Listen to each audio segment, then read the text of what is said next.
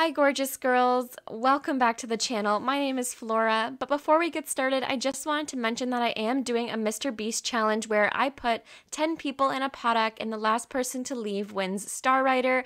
And if you do like that and it does sound interesting to you, head over to my Instagram _SSO Flora and you can find more information there. Now let's get on with the video.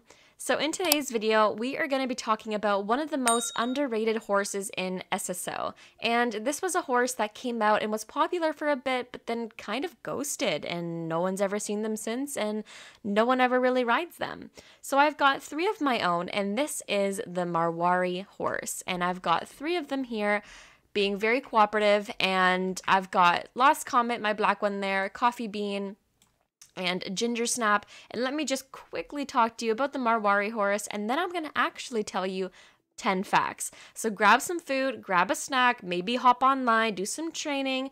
This is going to be more of like an informational, a little chat here, and you're going to learn a lot about this horse. So let's get started. The 𝗲𝗃 horse has a very interesting past. A history of 𝗲𝗃 horse includes military service and is descended from pure breeds that give the breed their looks, grace, and fearlessness in battle. The Eastern Indian ponies were believed to have been mixed with the Arabian horse to create an intelligent, resourceful horse with an incredible work ethic. This was the horse that Indian soldiers were proud to go to battle with, knowing that they would not need to flinch from their duties. There are many things to learn about the 𝗲𝗃, but these are going to be the 10 most amazing facts about the 𝗲𝗃 horse. The 𝗲𝗃 horse has inwardly turned ear tips. He reminds you of a large cat the way his ears turn inward. His head is often depicted in horse art because of the unique and graceful shape of his ears. In fact, some artists don't even realize they are using the shape of the 𝗲𝗃 horse specifically. The horse is often confused from the Arabian horse, from which he is descended from.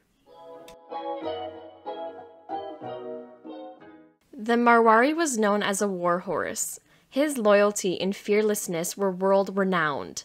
Being smaller than his European counterparts, he could easily maneuver when he was used as a cavalry horse in battle.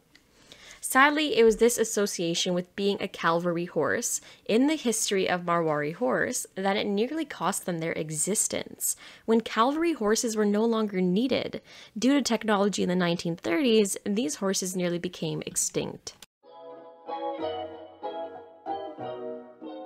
They are a gaited horse, meaning that they are born with a particular gait, called rival. This is a very fast lateral gait that moves in a 4-beat pattern.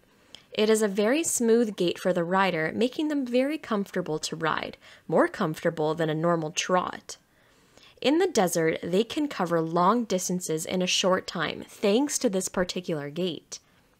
This makes them a chosen horse by many in India to this day. Being gaited simply means that one or more hooves are always on the ground. This keeps the horse more stable and provides a smoother ride.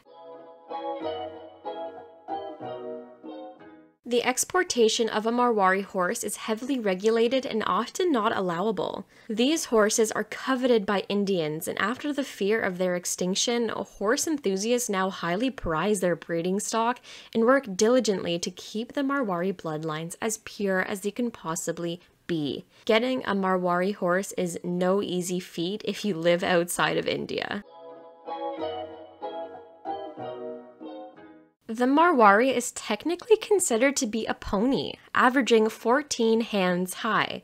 There is still some flexibility in their height due to percentage, but the average is typically around 14 hands, and this makes them small enough to be considered a pony rather than a horse. There is a legend surrounding the first 𝗲𝗃 horses. It is said that a ship was wrecked off the Indian coast and that 7 original Arabian horses bred with the 𝗲𝗃 ponies to create the 𝗲𝗃 horses that we have today. This is the legend. Whether it is true or whether it is not is another matter.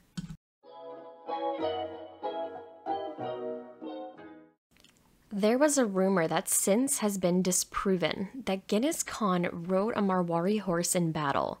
Guinness died in 1226, and the Marwari hasn't been an established breed as of yet, so this is disproven.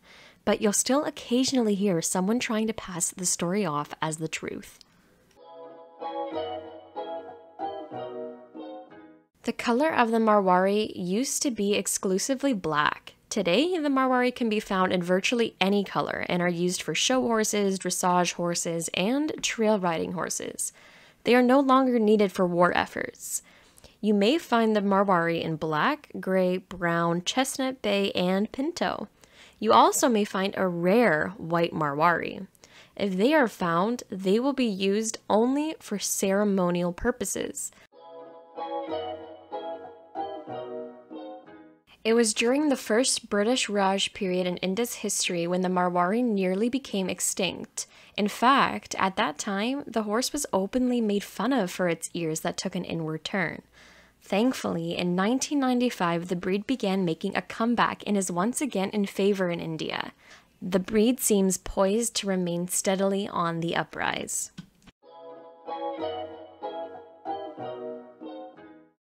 The breed was saved by the British. It was a British lover of horses who founded the Marwari horse group called Marwari Bloodlines. This woman, Francesca Kelly, is responsible for keeping this rare and gorgeous breed of horses from the abyss of extinction, where no one would have been able to see their extreme beauty up close. They would be fixtures of history books and photo albums instead of the amazing and unique horses they are today. The Marwari is elegant, loyal, friendly, and easy to ride because of its unique gait.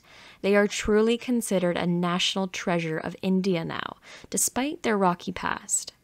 If you are ever lucky enough to see a Marwari in person, you better take a lot of photographs.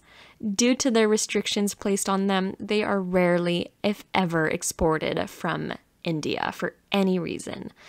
Your best opportunity to see the Marwari horse is to travel to India and actually see them in their element. Horse shows, dressage competitions, and regular ridings are all the things that they are once again popular for. This horse has found its way back into the hearts of India and the people who have come to treasure them as a gift to be prized. There are other Indian breeds of horses, some with the similarity to the Marwari, but none that is exactly the same. If you guys enjoyed this video on the Marwari horses, let me know and I will continue the series and keep doing the most underrated horses on Star Stable and telling you a bunch of stuff that you probably didn't know. I can also do another series where I go over the most popular breeds on Star Stable and also do some information on that as well. But I hope you guys enjoyed the video, and as always, go down and subscribe and become a part of the floral family. XOXO, Stable Girl.